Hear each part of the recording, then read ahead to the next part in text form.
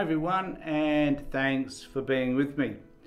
I've had a number of interesting comments on some of the videos that I've posted recently, and I just want to talk a little bit about them and people's responses and general perceptions about what it is that I do.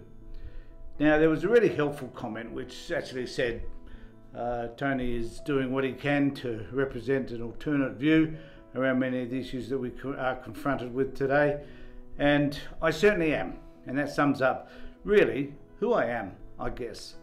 But one of the things that does concern me is the statements that people make in relation to accusations about why I do what I do and whether or not I use things like the worst psychologist on this planet in relation to Jordan Peterson, and whether I use that as clickbait.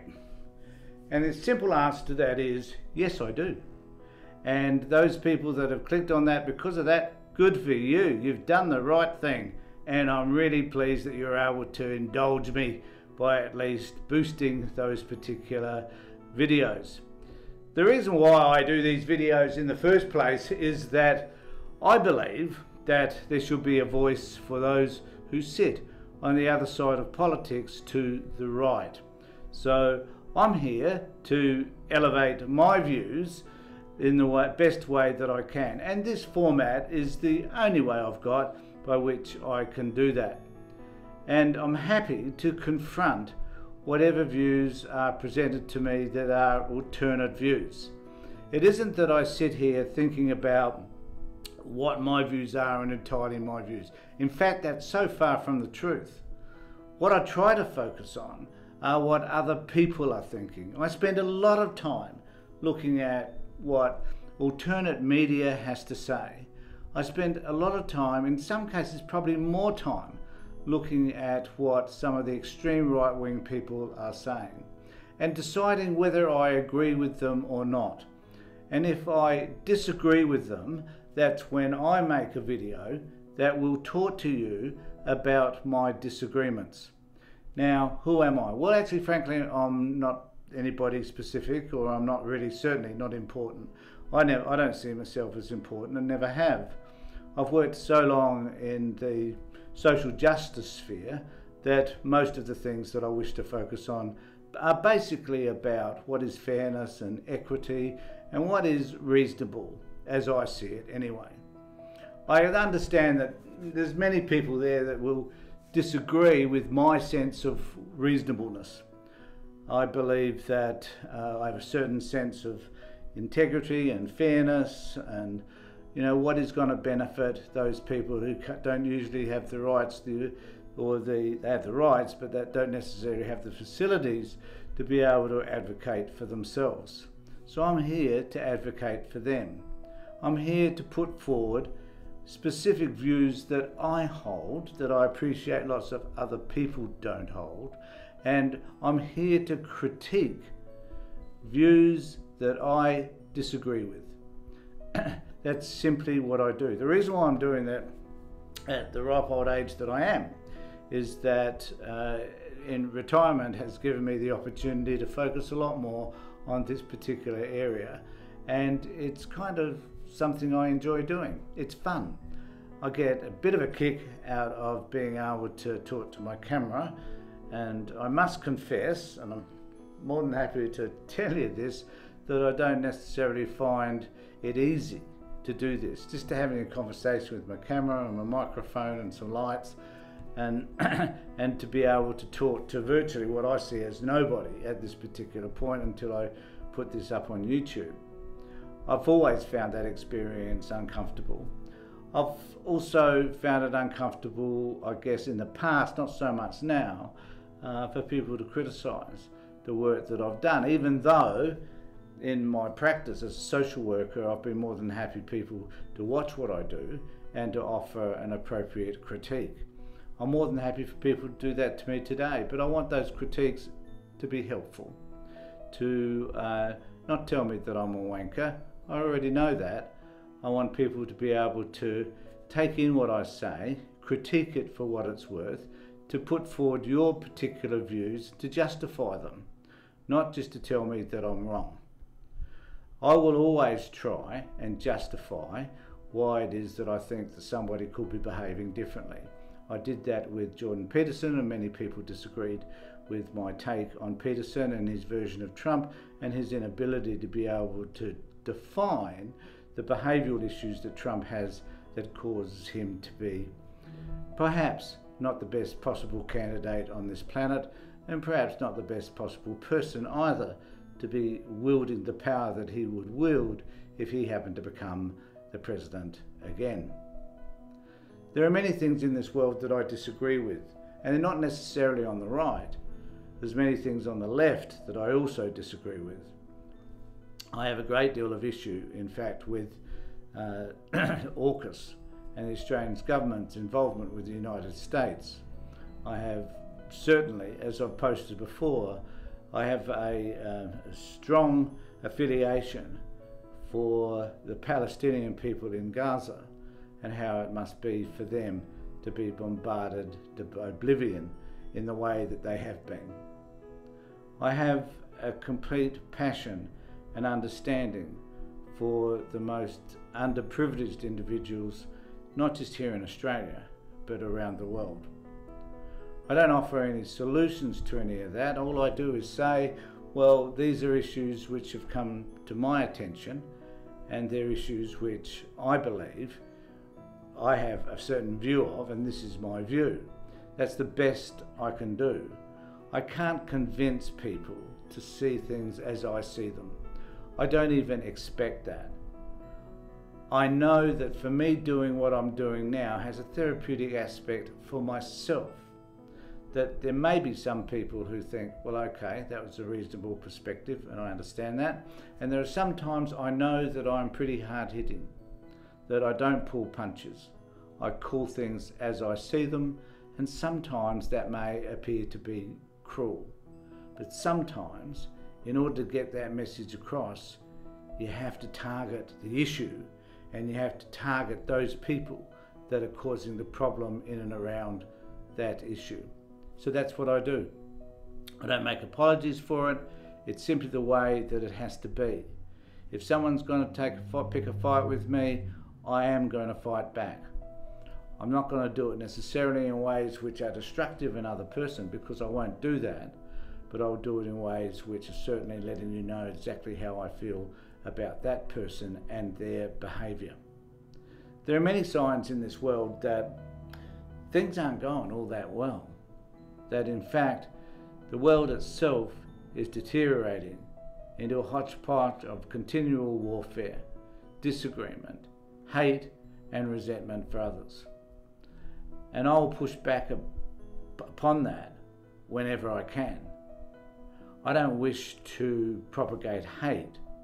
I do wish to propagate a different version of seeing people that those people who are hateful may choose to hate. I think it's important to be able to analyse the conversations that people have and then say whether or not those conversations firstly are based on fact and whether they're hateful. The one thing that I think we as humans have never learned, and I learned this when I ran domestic violence courses for many years. One of those issues that I have learned and that I feel very strongly about is that we've never ever, as a society, as human beings, never been able to deal with the need to have to be violent towards others in order to win a fight. And I'm not just talking about the macro level, wars and the disputes that we have around the world. I'm also talking about the disputes we have with each other. Particularly the disputes that couples might have when trying to sort out disagreements, or that couples might have when one person wishes to be more authoritarian and more powerful than the other. To me, they're the real issues that need to be sorted as well. Not just looking at those worldviews, but looking at the individual issues that happen and how we can actually find ways to resolve them. In the 30 years that I've been working as a therapist and doing in particular work with couples in terms of relationships and domestic violence, family violence in general, it has astounded me how little the world has changed. How, for whatever reason, we cannot find better ways of being. The conflict often seems to be the answer to most of the problems. That yelling and screaming and shouting and dropping bombs on people believe solves the problem. Where what we need to try and understand is that it's through peaceful means that we bring about not just a better sense of humanity, but we resolve issues which have caused us to have intergenerational feelings of hate and dislike for a certain other group of people, where for generations we have delved into our histories which have told us that for whatever reason these group of people are people that we should not trust. You know, people aren't born hateful. That the day a child is born, they're as innocent as you could imagine. It isn't until we start feeding that body with hateful, disrespectful, prejudicial beliefs that that child starts to conjure up hateful, prejudicial beliefs. And if we could find a way for that not to happen, start to educate ourselves to be more conciliatory, more understanding, more peaceful, then perhaps we might be able to find a way to solve the world's problems entirely. Now, one of the things I think that we can do is start to experience what peace, what gentleness, what love, what consideration for others actually means. And we can experience that in our lives now. And if we're young enough and we've got kids that are young enough, we can start experiencing that and passing it on to them. For those of us who have got hate and resentment towards others, then we need to find a way to understand what it would be like not to have that hate or resentment in our lives. What it would be like to feel compassion for others as opposed to hating them. And it's not all that difficult to do. You know, there are many people in this world who hate another group of people but never really had a conversation with them, never understood what their world views are like. And they themselves, many of them I guess that these people are hating, have never had that conversations with the hater either. And so to be able to find ways to indulge yourself in conversations with those people whom you are judging is often very helpful. I also think one needs to evaluate where their views and ideas come from. When I was growing up, I had a family that was extreme in their views on the right of politics. Well, not extreme, it's very conservative, let's put it that way. And I had some views about the world when I was in my mid to late 20s that when I reflect on now, I'm horrified to think that I had them at all.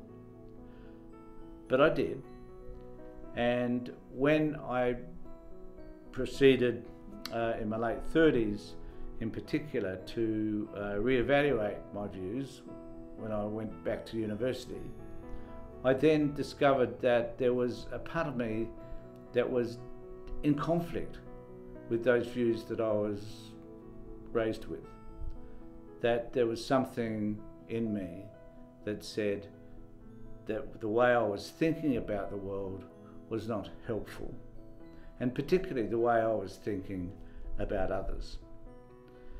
And so I took upon myself to change the way I was thinking. Surprisingly enough, it wasn't all that hard for me.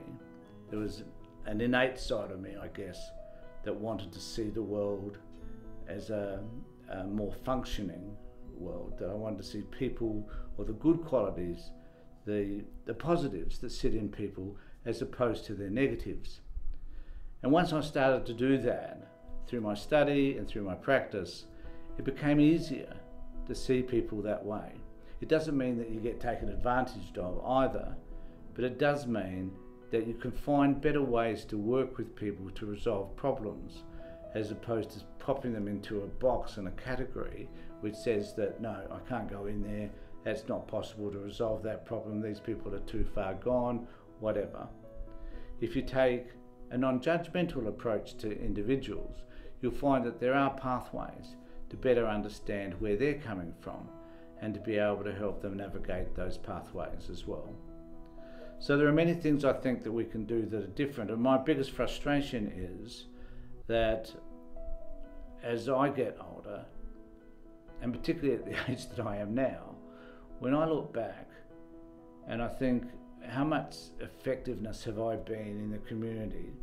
I can't gauge it because it's not possible to gauge the number of people you're successful with and those that you're not. But I guess the important thing is that if you've done what you consider to be the best, if you've made significant changes in your life, if you've changed certain values that you've had, if you've been able to adapt to those changes, and if you believe that they've been effective and you feel better for all of that, in other words, it doesn't become a continual struggle, that is simply a pathway that you ease into and you accept, then the outcomes are probably going to be better than had you stayed the way you were. So, the reason why I do these videos is because I want a better world. I want a better world for you and for my family and my children and my grandchildren. That's why I do what I do. I've never made this about, can't make it about money, because, you know, I've only got 200 odd subscribers. So it's going to take a long time to get to that 1,000. So it's never about money. It is about providing an opportunity for me to say what I need to say in a way which is generally respectful, even though there are people that will object to some of the name calling that I do when I get really upset with people. I accept that, but my intent is not to hurt people. I don't hit down. If I'm going to hit anywhere, I hit up at those people that have got power, that have got authority, justified or not, who make decisions or say things that's going to impact you and I. And if I disagree with them, I will let you know. If I agree with them, I will also let you know what aspects of whatever they're saying or their behaviour that I do agree with. This program, The Tony Tonkin Show, is about my values. It's about my beliefs. It's about what I think is important. And I just wish to continue to share them with you. Thanks for viewing this. Take care, look after yourselves, and above all, be safe.